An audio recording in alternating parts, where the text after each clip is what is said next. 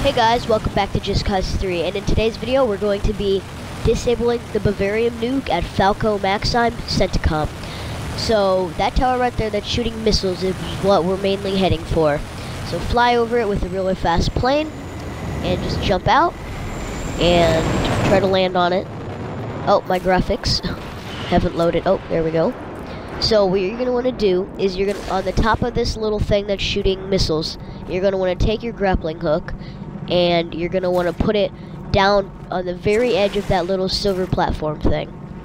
So just do it with that however many grapples that you have. In this case I have 4, so I use all 4. Put that one there. Okay. So now once you've done that, you're going to pull it in, but make sure you're out of the way, because wherever you put the grapples is where it's going to aim. As you can see, it's going to aim right at the floor, and when it tries to shoot, it's going to blow me off.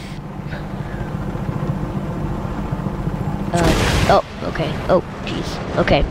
So now, feel free to liberate the base, but beware, because if you don't keep pulling them in, they will actually break, and it will shoot nukes and kill you. So, just be aware of that.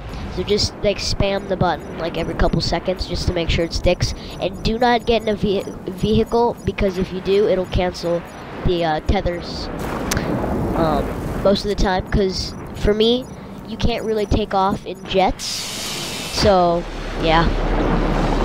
Pretty much, feel free to liberate the base now. You really can't drive in vehicles, but other than that,